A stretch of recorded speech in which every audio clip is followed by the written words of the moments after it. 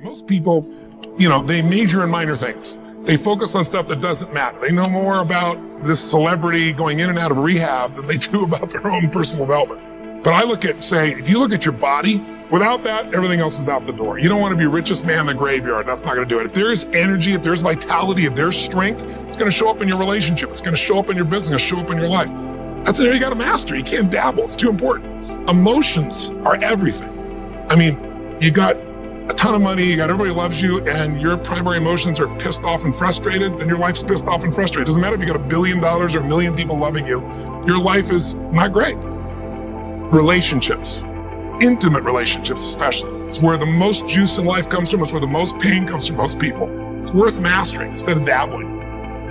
Really looking at what are you going to do with your time?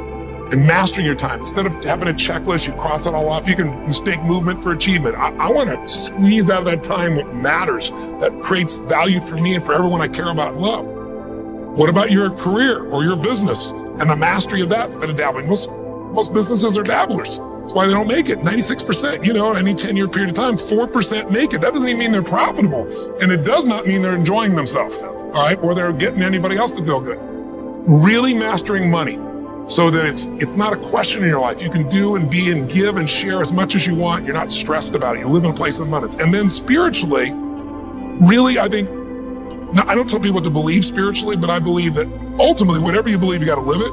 And it should lead to growing and giving. If you're growing, you feel alive. If you're giving, you feel 10 times more alive. And I think if someone can celebrate and give, then that's spiritual state. So to me, those are the areas I look at mastering.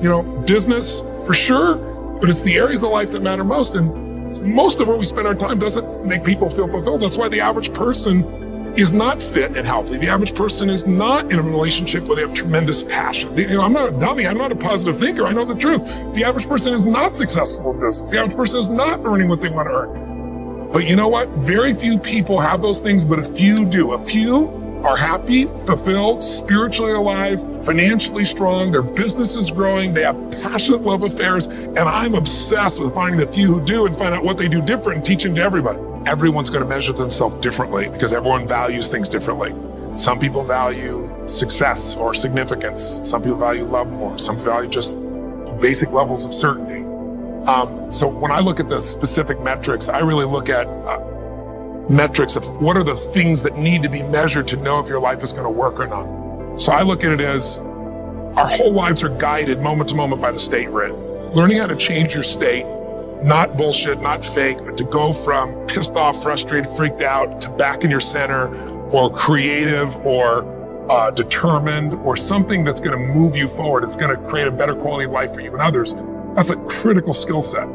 So moment to moment, our life's controlled by our states. Yep. If you're in an angry state, you're going to respond differently than if you're feeling playful. But what controls those states long-term is your model of the world, your worldview. And I look at that as having, as a metric, 3 things that I look at. I look to see first, what are the targets you're after? The target is, everyone has different goals and dreams and desires. But as I traveled around the world to 100 countries, I started going, holy shit, I'm seeing the same problems. What's underneath it? I began to see that there are these same 6 human needs that we all have, the same needs. We all have a need for certainty, that we can avoid pain and we can have some pleasure, some comfort. We all need uncertainty. We need variety or we feel dead inside. If you're totally certain, you're bored. If you have total variety, you're freak out. And it's not a balance. It's learning which of these you need more as a person. Everyone's developed a different set of values in that area. The need for significance, to feel unique, special, important, the need to feel loved, the need to grow, and the need to contribute. Some people value certainty at the top of their list. That's their center of their target. I don't want to do anything unless I know what's going to work. I don't want to do anything unless it's the same. If you change anything, they freak out. If certainty is the number one thing on your list, everyone has the same needs, but if it's number one, I know how your life's going to be. I can predict the direction of your life and therefore the destination to some extent.